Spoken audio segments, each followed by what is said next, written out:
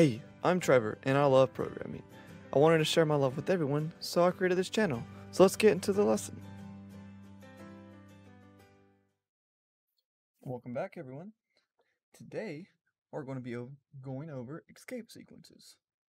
Escape sequences can kind of be confusing just by the name, but they're actually very simple once you get used to remembering the letters you need for them.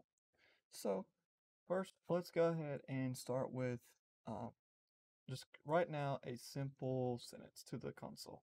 So let's do C sharp. Oh, sharp is really cool.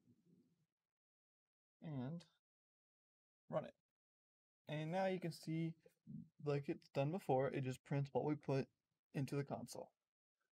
But say you wanted to put quotation marks around the C sharp to just emphasize it, right? Well, if you try to run it, it's going to tell us that we're using too many quotation marks. So what we need to do in order to do this is use the escape sequence for quotation marks. And to do this, you use backslash, quotation mark, the double quotes, backslash, quotation marks at the beginning and the end of the phrase you're trying to put in quotation marks. So now let's run it, and boom. C sharp is really cool, and C sharp's in quotations. So let's go ahead and keep in good practice and just label this. So let's do escape sequence for quotation marks. Now, for the next one, let's just go ahead and copy this. And say we so when we're running this and we see that C sharp is it can be kind of confusing having two types of double quotes in there. So maybe you want to do single quotes. So in order to get single quotes in there, you just do the same thing. Very simple. You just put the single quote instead of the double quote. So when you run it, boom, you have single quotes. So let's go ahead and label this one.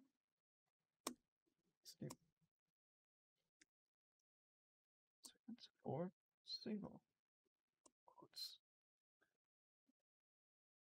Kind of mess on the SCD. Oh. Alright, so for another one, this is the most common one you're probably going to see. Let's go ahead and paste our right line. And let's say we want to put all this on a separate line, right? So like you do C sharp, then a new line. Is a new line really is a new line? Then a new line, then cool. In order to do this, we need to do backslash n. Backslash n is the escape sequence for a new line. And then when we run it, you'll see that each one is on a new line. Now, you'll probably see that we have a space right here. That's because we did space, new line, space. So it's doing space, new line, then space again. So in order to get rid of those spaces, we need to delete all of our spaces in between our escape sequences. And boom. Now they're all aligned.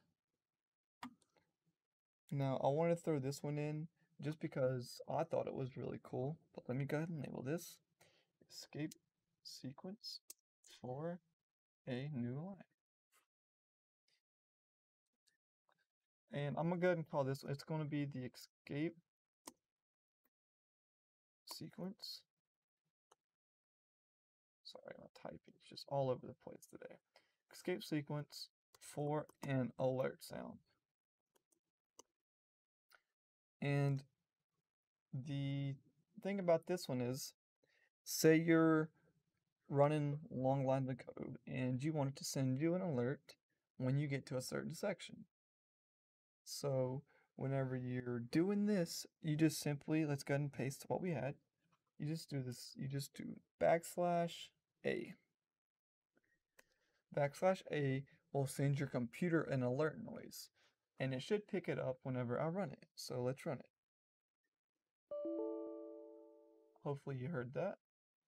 And it automatically just sends us an alert. It's a nice little handy feature. I think it's something that's really cool just because you don't really see it a lot, and it's just something you can implement whenever you want to in your code.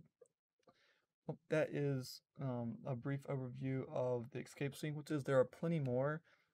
I just went over the ones that are most common and are most used.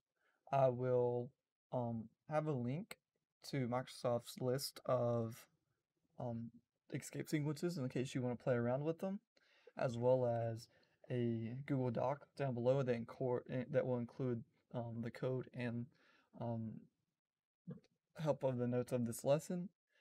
There's a Discord link below if you want to join it. I'll help with questions, and you can just have a general chat with me as well. If you found this video useful, like, comment, subscribe, and I'll see you in the next one. Bye-bye.